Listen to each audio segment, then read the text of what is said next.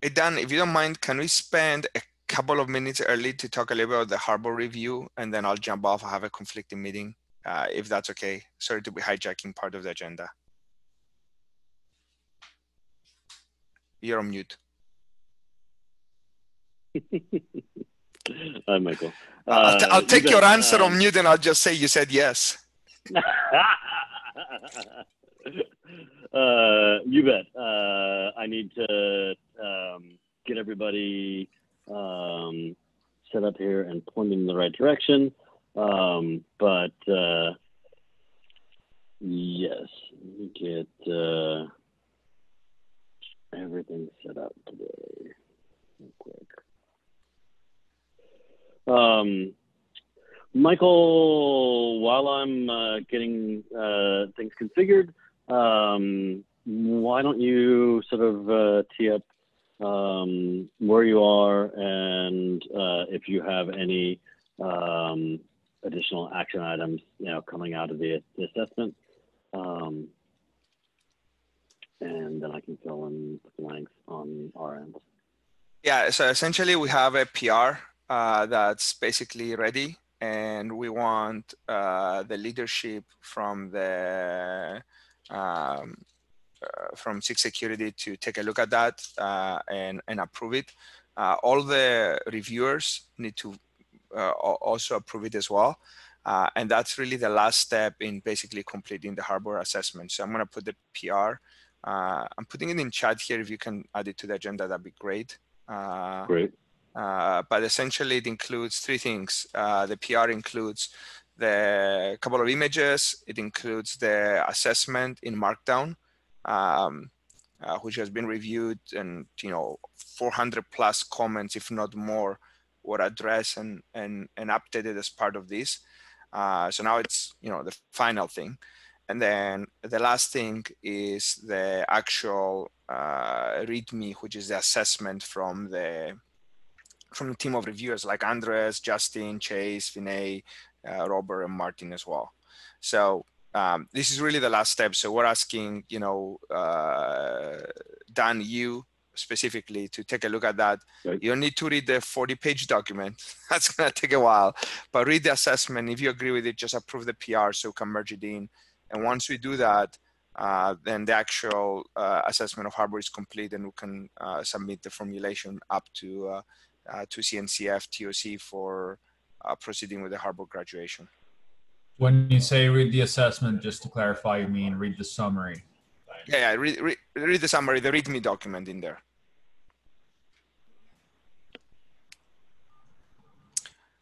I believe that's the last step. Anybody else have any other things that they think that we should be doing? No, just from a procedure perspective, we are pretty much done once it's Great. finally approved and merged in. So I think we're good. I think we need at least one chair approval, right? Right. Yeah. And that'll, at present, that'll fall on me. So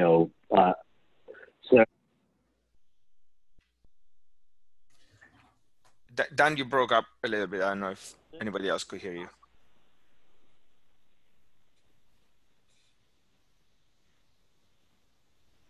Out and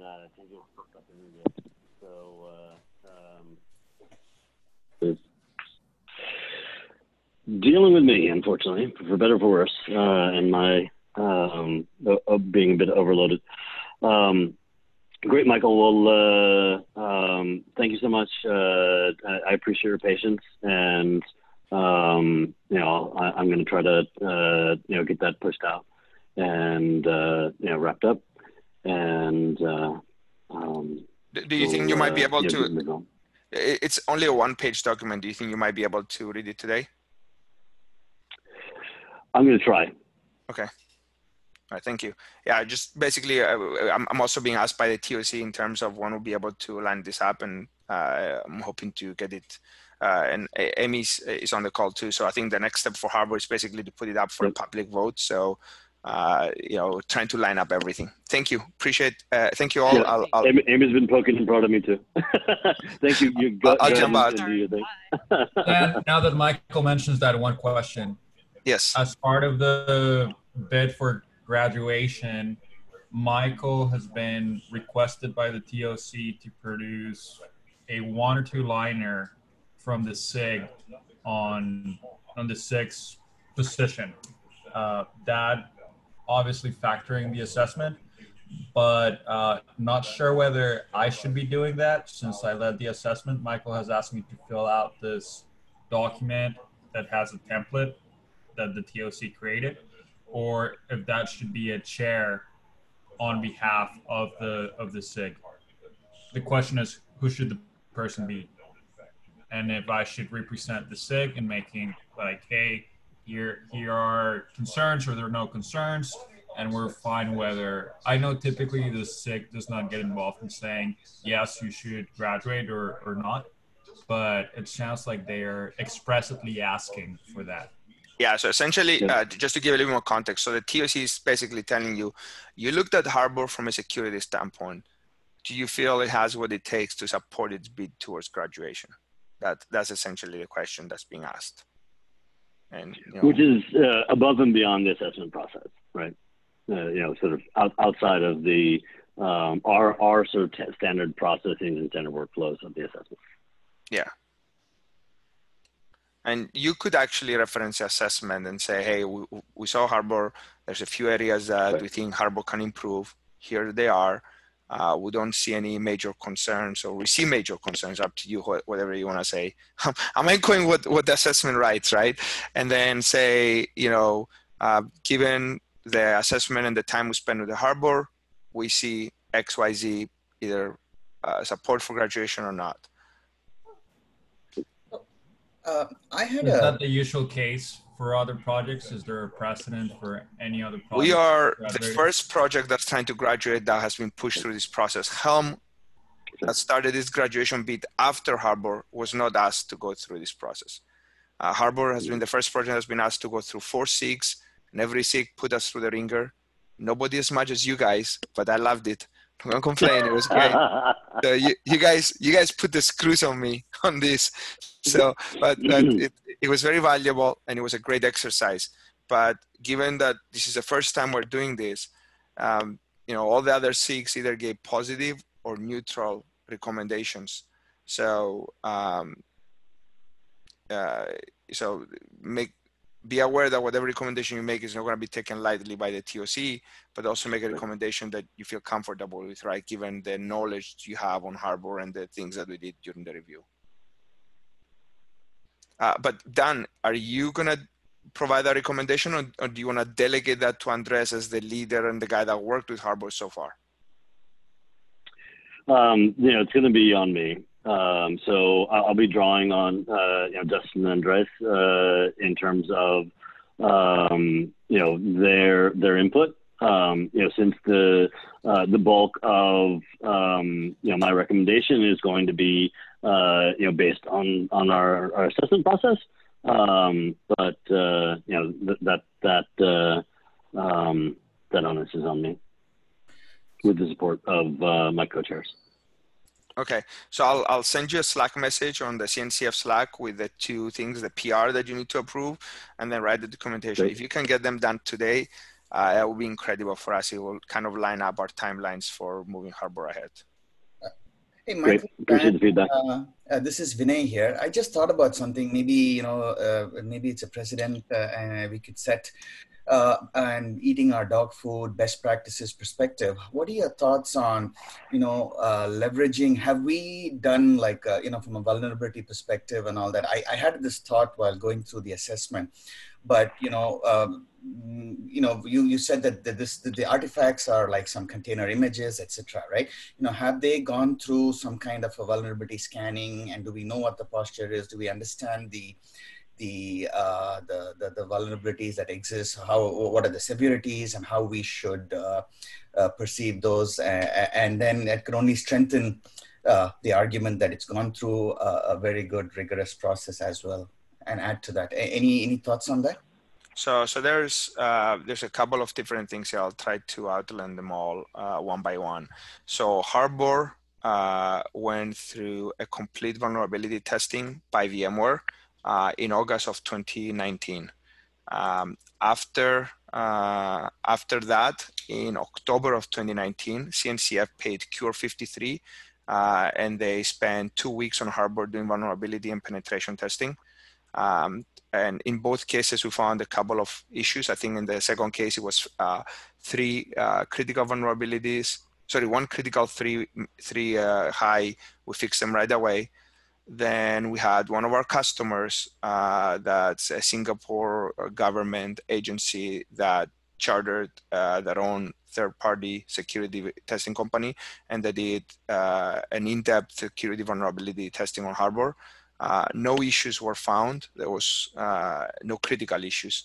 And there's one issue that they want us to fix is a feature request that will enhance security, but not a gap, but not a vulnerability per se. It's a feature request. And then we've talked to CNCF Chris potentially down the line, maybe a month or 2 from now, we can use a SIG security assessment that we created, that 30-page document that has a lot of insight and a lot of details, and give it to a pen tester and tell him, given this heavy knowledge on Harbor, can you identify any ways you can break Harbor? You know, that blast reduce dog and all that stuff. Now, I don't want to make our graduation be tied to that. We already did 3 pen tests on Harbor, and they were very extensive. But you know, we want to do one more, because now we have a document that helps kind of give someone, basically it's a hacking blueprint. If you wanted to hack Harbor, here's all the things that you protect, and here's everything that you should really worry about. And the way I phrased it to Chris is, you know, we have this document. Can we identify angles to attack Harbor using this assessment, right? So we're giving you we're not giving the keys to the kingdom, but we're giving you the blueprint of the kingdom. Can you figure out how to open some doors? I really don't want to say in the assessment, go ahead and do this before you graduate. That would really cripple us, right? That's something that we want to do because we think it's the right thing over time, but we already had 3 pen tests. If I can just make a historical comment separate from any concerns specifically about Harbor, when this whole SIG security assessment process was beginning, there was some pretty extensive discussion, and you can probably find it if you scroll down in the notes, about what the purpose of the SIG security assessment was.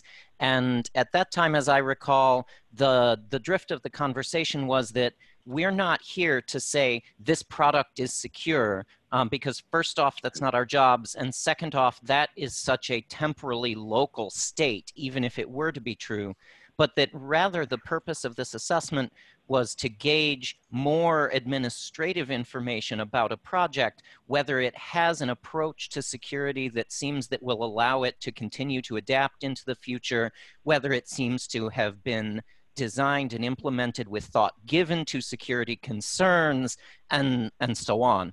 And so if that is really the charter of this assessment process, then whether or not you go and do another pen test based on the process isn't really part of the scope.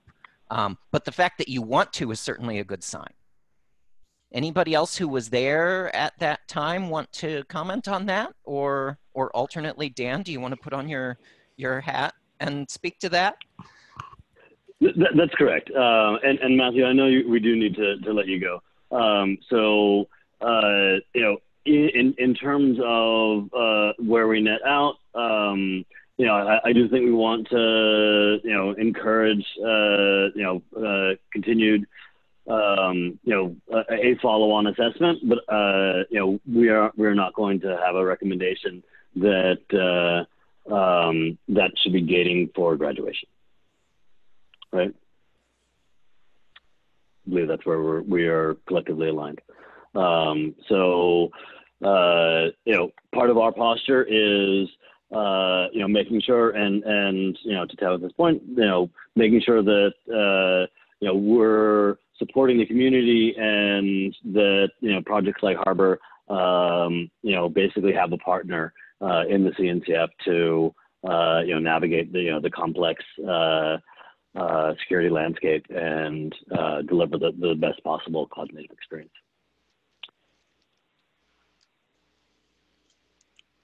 Sounds good. Thank you. Well, I look forward to you, Dan, reading approving the PR and writing some of the details. Shouldn't take too long, but thank you for your time.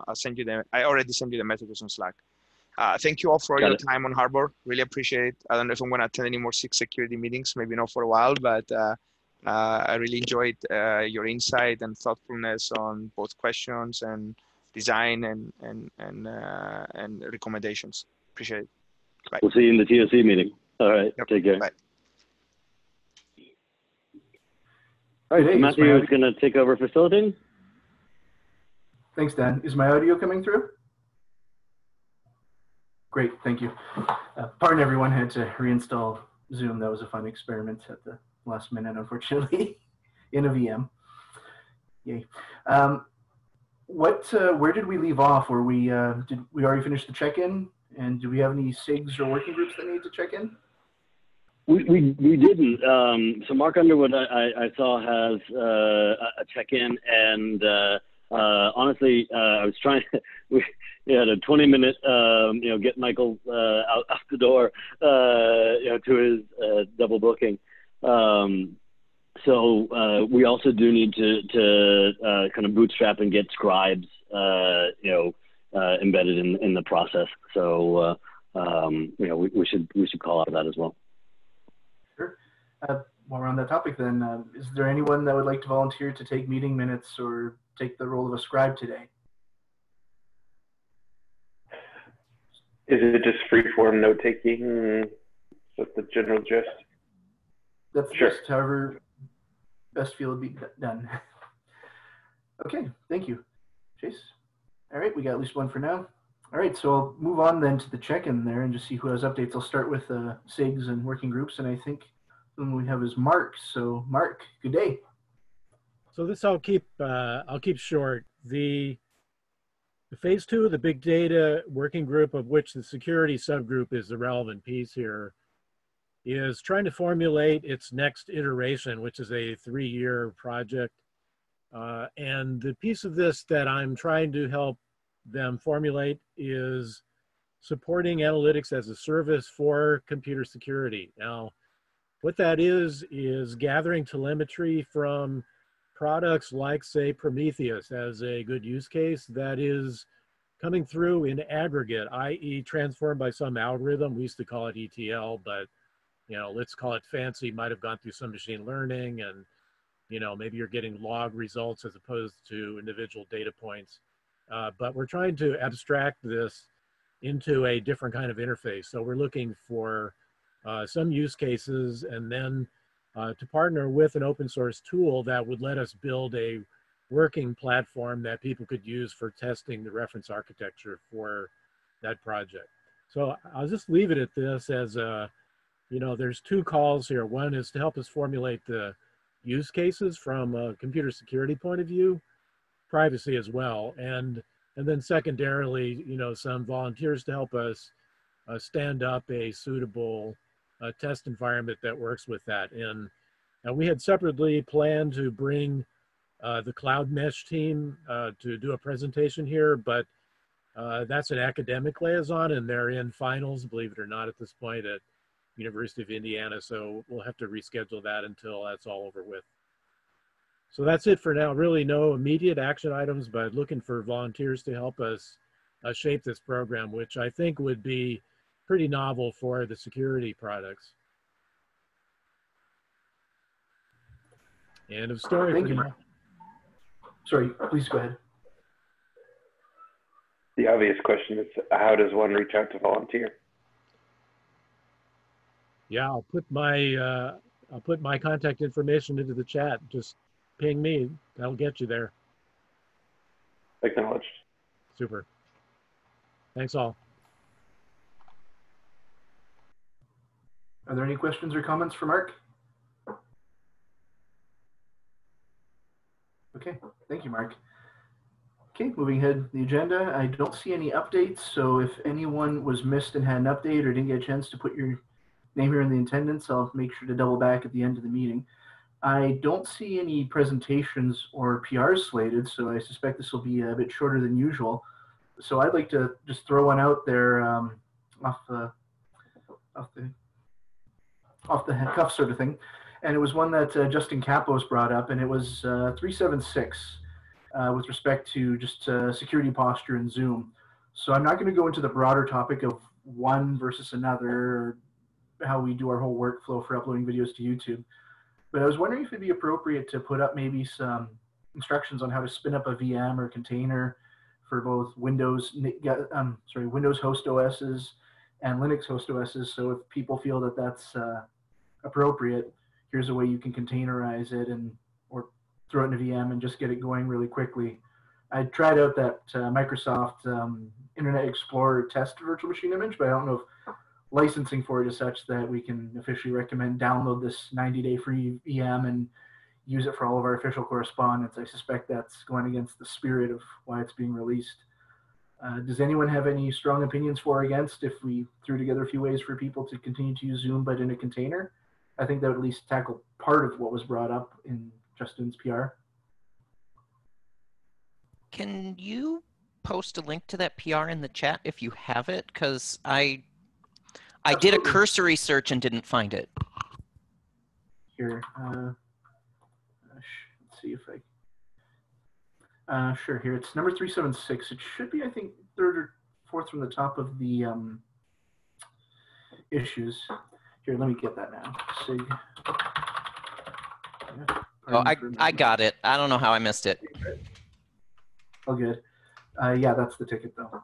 So I don't think that what I'm proposing addresses what Justin brought up. It's in the same spirit, though. Here's how you throw it in a VM. And I'm wondering if sending that out, if other people want to use it, is appropriate, or does that inadvertently make a statement, if at all politicized? Like, is that something we'd want to steer away from by making a statement saying, you know, we only trust this if it's in a VM? No, I think it has, you know, you could think of the VM as being a cyber range, you know, a low budget cyber range. So if it's framed in that way, that's not a bad thing.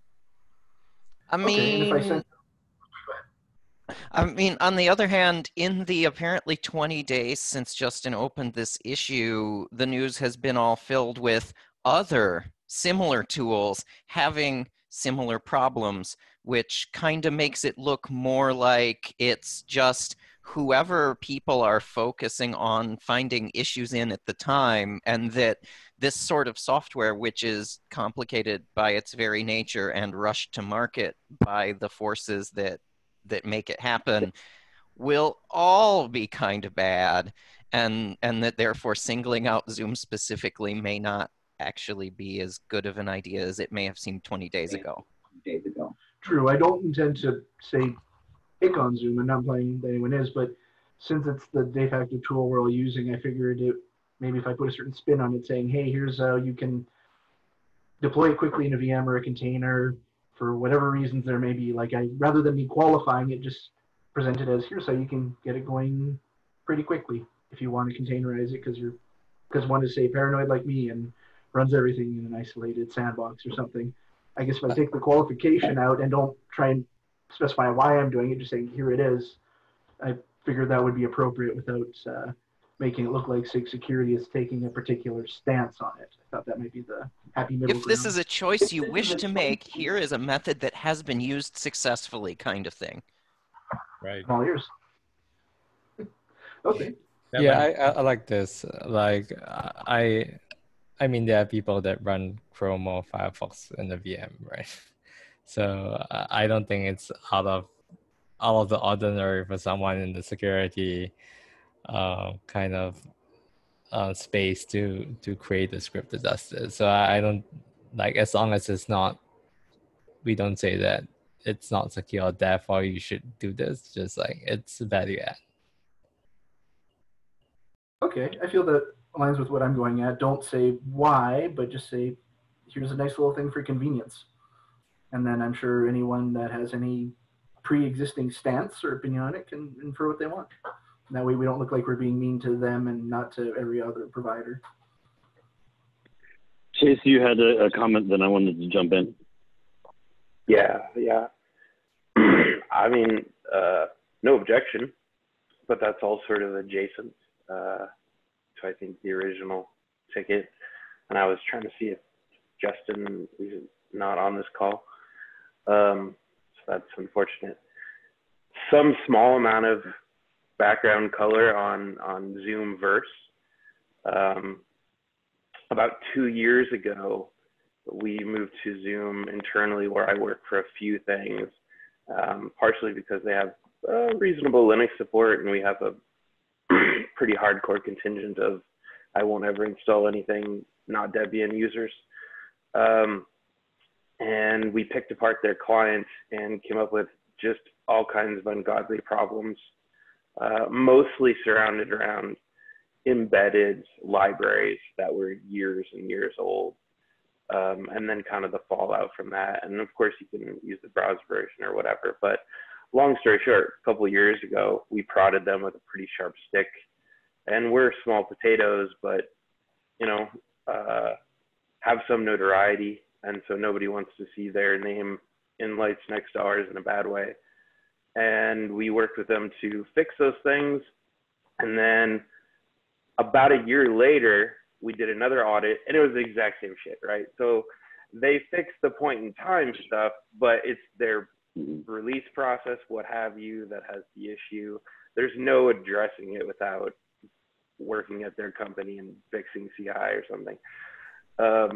So they just don't have their shit together, to be perfectly honest. And it is what it is. And right now we're working on an internal recommendation for our people and our stuff, because we have folks all over the globe, bunch of affiliates, all that. And we're essentially recommending that no one discuss anything sensitive over Zoom. We're not outright banning the client, although that is the de facto. So I don't know that it's a case where it's a bunch of equals. I think Zoom in particular got wide adoption and a lot of cool features by cutting some corners. It's pretty obvious from a long-term mitigation with them and partnership in other places. And I can't share all that, but let me just say it's a mess. And I don't know what prevents us from using another tool. And it's fine. I have dispensation to use it for this either way. But if we were going to move away from it, that seems like sort of what the task is getting at. And I guess we should just say no, and that's okay. But I worry about incomplete guidance, right? Like, here's how you run something in a VM or whatever. No rationale as to why. In general, bad information is almost always worse, or in general, incomplete information is almost always worse than no information when it comes to security, because people start making assumptions. So anywho, that's the thing I was going to say. With respect to why, I don't want to mangle Justin or Dan's words, but I at least know that some of the reasons were that we already have the whole, say, end-to-end workflow in place. So the meetings are scheduled, they're automatically recorded, and then uploaded to YouTube. And then I think the bigger thing is that the CNCF essentially chooses the tool that propagates down to all of the other SIGs and working groups. And I think one of the points Justin brought up is, since we're SIG Security, maybe we should try and push this change back upstream and see if we can propagate and spread that out based on a strong enough case. I think some of that might be in the ticket, but I'd have to read it. But that's as far as my memory goes on the topic. So there's at least a reason why we're using it, but it doesn't mean it's the right one, but it is what it is. So, you know, the issue that Justin created, you know, already sort of establishes enough of the context of like, hey, SIG Security is worried about this thing. You know, Matthew, what you're proposing to lay out how you're potentially addressing, you know, not Justin's, you know, broader suggestion to move away from the tool, but how to, you know, bring, you know, the tool, you know, basically, you know, protect ourselves a bit, you know, with some unknowns, you know, you know, provide some context, but won't actually get us to the next resolution point. In terms of finding that resolution point, my goodness, we're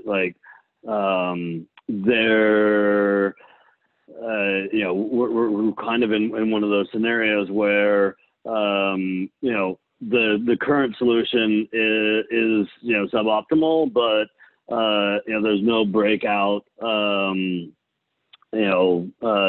better solution that is going to come in and do everything that we need. So we're still iterating towards what could be a recommendation to the CNCF on a path forward. So documenting how we're protecting ourselves, dealing with situation at present, and doing what we can to move things forward. Meeting with the tech leads. I pushed back on switching over to Hangouts because I've had some issues where if the person who created the calendar event, it's so tied to Google Calendar. If the person that created the calendar event isn't on the call, that means that you've got to scramble and set up an entirely new meeting. So Hangouts is a great sort of sensible default when it's a small contingent of folks and very consistent participation. But we have an ongoing weekly meeting where we have folks coming in, coming out, different facilitators, different coordinators, different situations every week, and replicating that is going to be a fair amount of effort. I have one thing to add on a related tool. It's the feature is quite a ways out, so I don't anticipate seeing it until at least a couple of years from now. But I think Signal is considering doing peer-to-peer distributed encrypted conversations and whatnot. So that'll be pretty interesting to see which way that goes. If they could decouple it a little bit from having to have a phone or an account with it, then it might modernize secure communications, somewhat similar to Peer Guardian or PGP years back. Just set up like essentially public-private keys each conversation and then renew them, and can't ask for much more, and you take out the centralized servers. But again, it's way out there. I might contribute to it if I feel so qualified and so inclined. I just like to make a pitch. Right. So we have our forum, but as a SIG, it's a Swiss group in the CNCF. One of our duties is also to kind of be transparent and share the work that we do. And the way we've got everything lined up is we got recordings and that gets published out to YouTube. So peer-to-peer, the challenge with peer-to-peer is it ends up making that distribution and transparency opportunity a bit more challenging.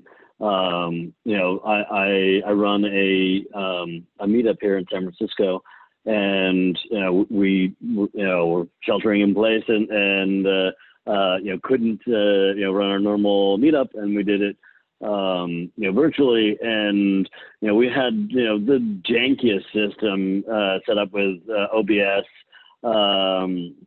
and we ended up having to split out who's running the Zoom client for everybody, and who's doing the OBS stream out to YouTube. It was a mess, and sounds fun.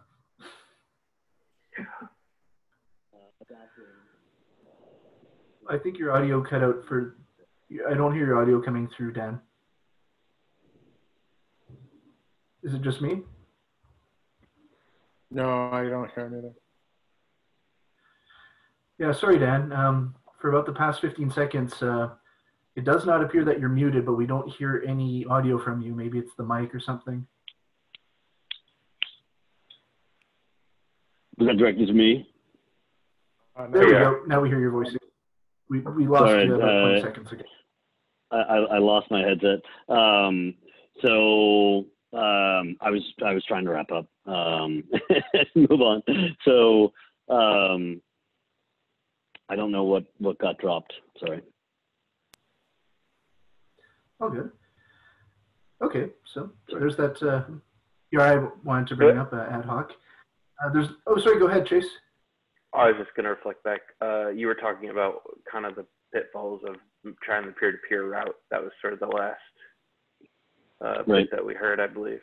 So. Oh, so my closing comment is convenience is killing us.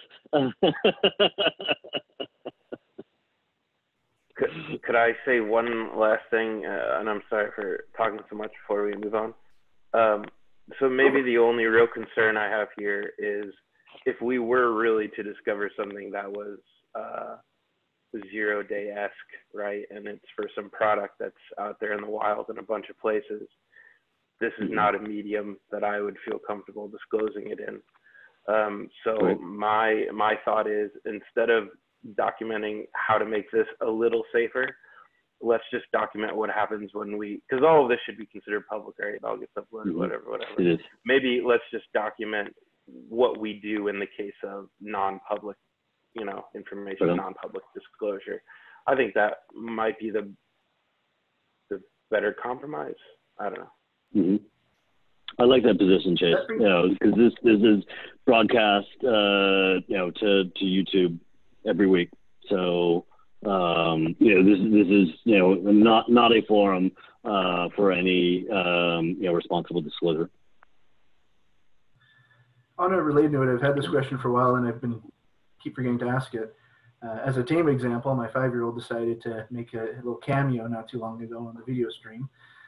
Who do we reach out to if we wanted to, say, cut or edit the YouTube videos that get auto-uploaded to the CNCF's page? Just if we need, we realize, this probably shouldn't be in the recording put on YouTube. Yep, got you. It's cool. Thank you. Sorry, your audio is coming through. It's like modulated, like half a second of audio, half a second mute, like something's gating or square waving the audio. At least for me.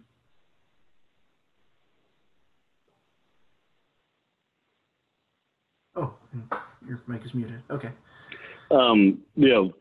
If folks didn't get that, it's Amy would be the person.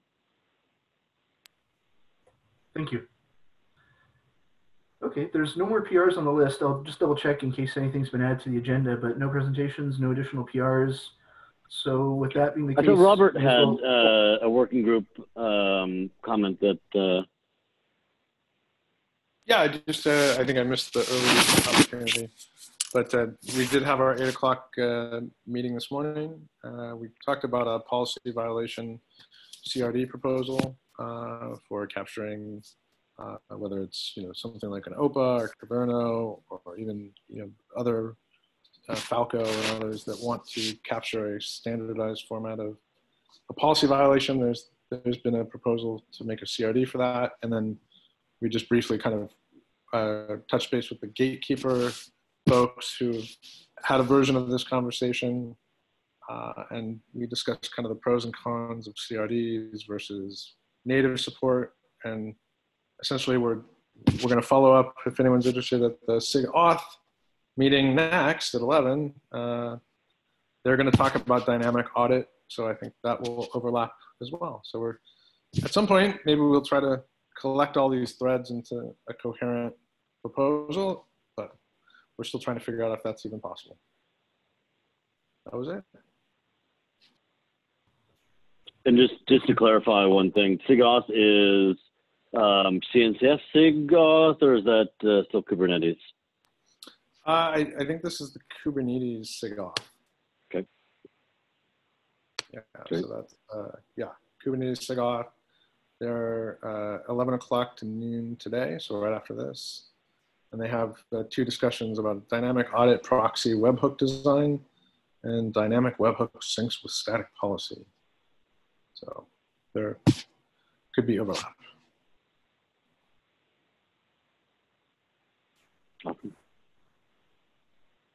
Okay. Well, with that, we've got everything on the agenda, formal agenda out of the way.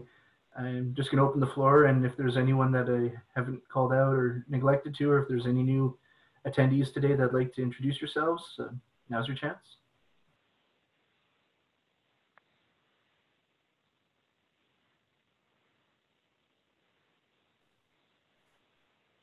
Okay, looks like we're good for today then. Have a great rest of the day, everyone, and pardon for my delay earlier today. All good. Thanks. Thanks, Matthew. Thanks, everyone. Take care. Bye-bye.